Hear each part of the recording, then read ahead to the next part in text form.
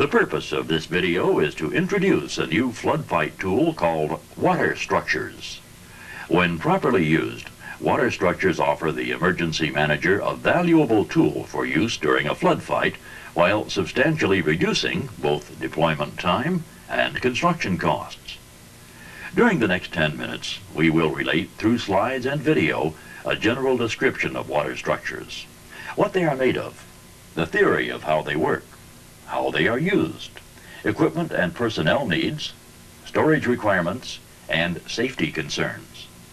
We will show examples where water structures were successfully used as an alternative to sheet pilings, sandbags, and earthen dikes. It's obvious that water structures do work.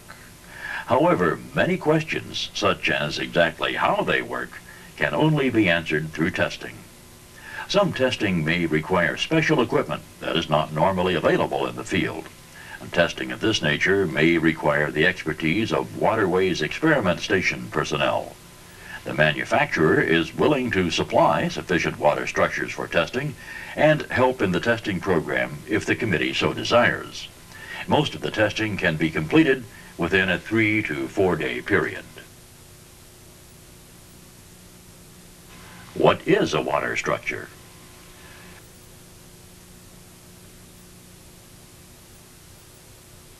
This is a cross-section of a water structure. It is made up of 3 seamless tubes. 2 tubes of the same diameter are placed inside a larger diameter tube. What are they made of? All tubes in a water structure are made of 10mm polyethylene plastic. The outer tube has been treated to resist ultraviolet light. How do water structures work?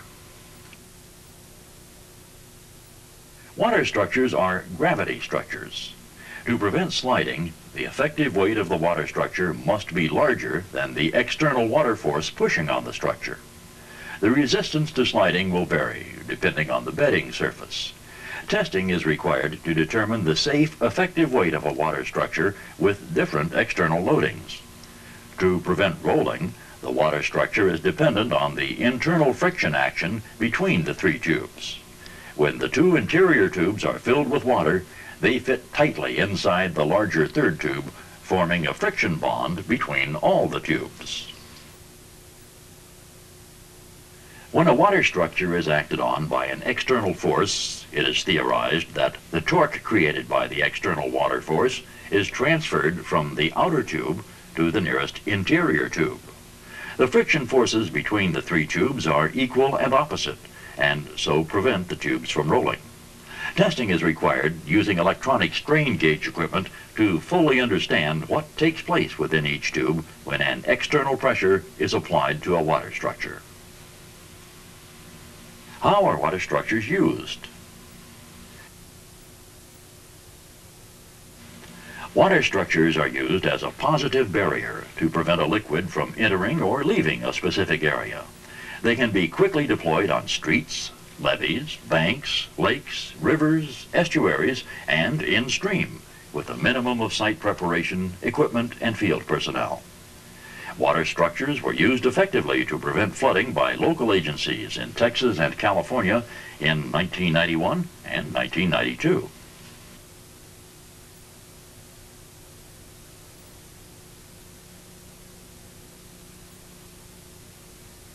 Here are some examples where water structures were used effectively as an in-stream containment barrier for bank work along small and large streams.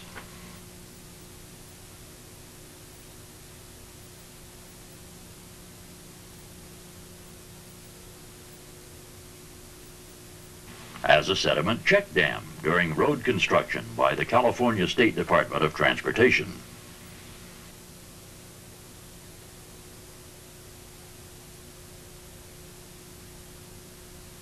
As a dewatering dike in place of sheet piles or earthen dikes to isolate work sites in channels or streams.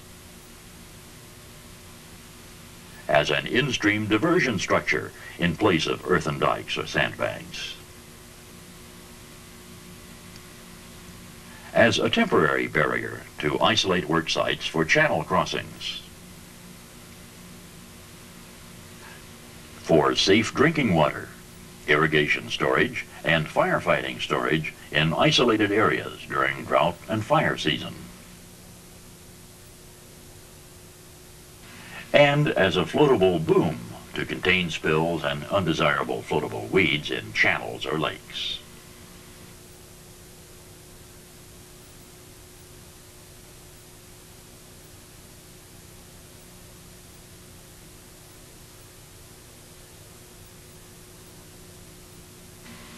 How much equipment and how many field personnel are needed to deploy water structures? Water structures are easily transported in a small truck, van, or trailer. Required equipment includes a portable gas water pump, a Y-hose connection, enough hose to service the job site, shovels, a brush cutter, and a leaf blower for water or land deployment. Water structures can generally be deployed on a levee by 3 or 4 people. The number of personnel will depend on the size of the water structure to be used and the conditions at the work site. Some site preparation may be required before deployment, especially in unmaintained areas. Common sense should be used when deploying water structures or any structure. Additional personnel and equipment may be needed when water structures are deployed across a live stream or river. Each project should be planned and evaluated before a crossing is attempted.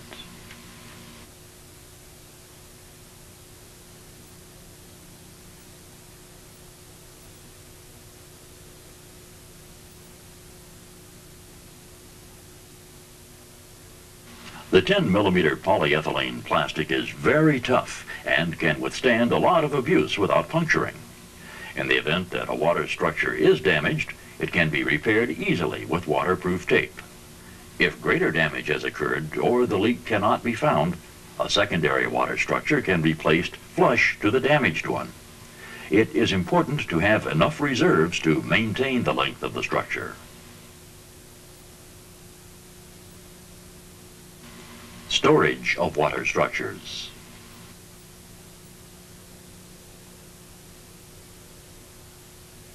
After the project is completed or the floodwater recedes, the water structures can be easily drained, rolled up, and stored for future use.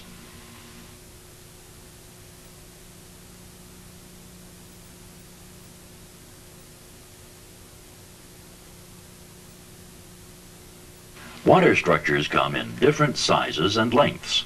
Height varies from 12 inches to 120 inches, and lengths from 50 feet to 200 feet. When the length of the water structure has been selected, it may be necessary to connect the structures with collars. This is required when the site length is longer than the structure length.